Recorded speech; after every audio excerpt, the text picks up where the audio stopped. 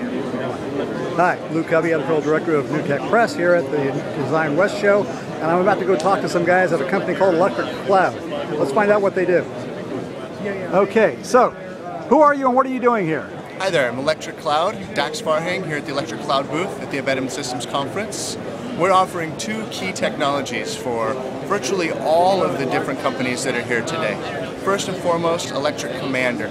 It's responsible for automating all of the machine-oriented tasks that you have in your application lifecycle. These are traditionally tasks like building software, testing software, packaging software, deploying it in test environments, etc.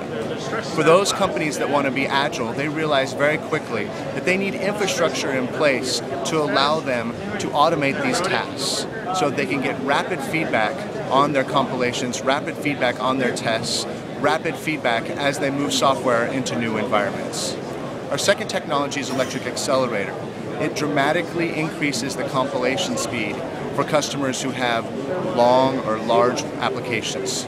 Many of the folks here have those types of applications that are written in C and C++. They're very complex. They have a lot of code that's in these specific applications. Subsequently, it may take 3, 4, 5, maybe 10 hours for them to compile.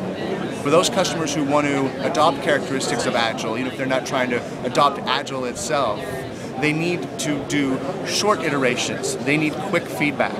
Electric Accelerator allows them to build that software in what would have been 5 or maybe 10 hours in a matter of minutes. So they get that feedback much quicker than they would have. Okay, so it sounds like your sweet spot might be actually in the area of hardware design, where companies are working with software designers, but they'd rather give those designers a little bit more, a few more tools to work with, rather than having them grow their own.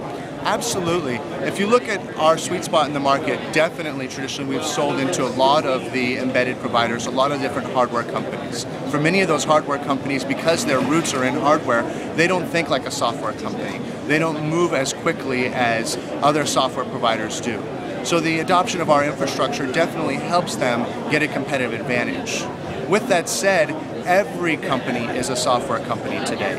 Even those companies who say that they don't develop any software at all probably still have some internally developed business systems that their IT department is responsible for building, testing, and deploying as well. Okay, so how does this scale? I mean, is this only for big companies, or do smaller companies, like some of the smaller companies here making products, can they benefit from it? Great question. Traditionally, this technology has been something that generally only the enterprise realizes the value out of. It's usually the enterprise that tends to adopt it. But one of the things that we're pushing at the show here is Electric Accelerator Developer Edition.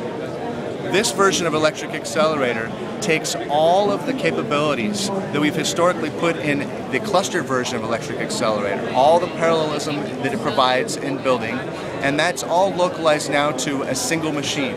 So individual developers who have a multi-core machine sitting under their desk can get all the dramatic increases in throughput without actually having a full-blown cluster available to them. How much does that cost? That's $120 a year. Okay. Well, Dax, thank you very much. This is an interesting company, and I think you may have some friends that you can find here. Great, thank you. Yeah.